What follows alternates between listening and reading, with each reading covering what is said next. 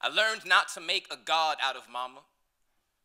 But I remember when I was a child, hugs from my mom were the closest I ever felt to God. Sometimes even sunshine felt like mama made it warm and loving for our bellies and our skin, and I might be mistaken, but I think I heard God say she was his accomplice in creation. God said, "Let there be light." Mama said, "Word." Blink of an eye, child smiles bright, because black hole was filled with matter made by mama's hand. Home was the first place I learned a man's heart could be made whole if his stomach was full. Every morsel of mama's cooking made me copy the comments of the creator God, and she didn't make the universe. She crafted Haiti on the dining table every time we'd feast as United Nation. We didn't ask for foreign aid. Mama said we had everything we needed at home.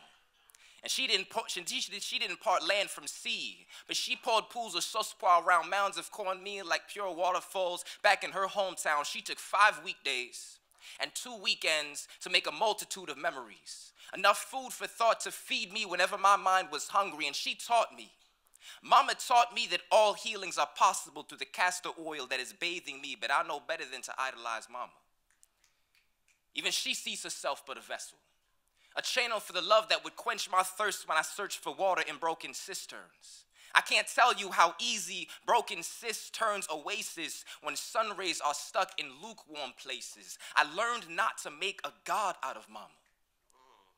But sometimes God comes out of mama. She said, "Son, you were not made to make a lifestyle seem like that. Like you were not made to make a dim lifestyle seem like paradise. You are no optical illusion. Just keep it real. So what if they go blind by beholding your brilliance? Maybe they'll finally learn to walk by faith and not by sight. My son, you are the light of my world and this world. You are a burning flame, a lamp unto the feet of people gasping for freedom at the peak of their depression. But if your light should ever flicker, let it be a fervent reminder even fire needs an energy source. If your light should sway in the wind, let it be praise dance to your creator God. And if your light should ever break, let it be breakfast called a morning devotion. A beautiful communion of colors taken in remembrance of our daily bread and the wine of life's simplest pleasures. Show the people that even when my sun sets, he will rise again. So pick your face up off the ground. Do what you were so pick your face up off the ground. Wipe your tears. Do what you were created for and shine. I learned not to make a god out of mama.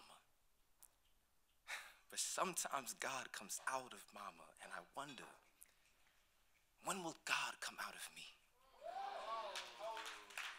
You taught me everything you've given me. I always keep it.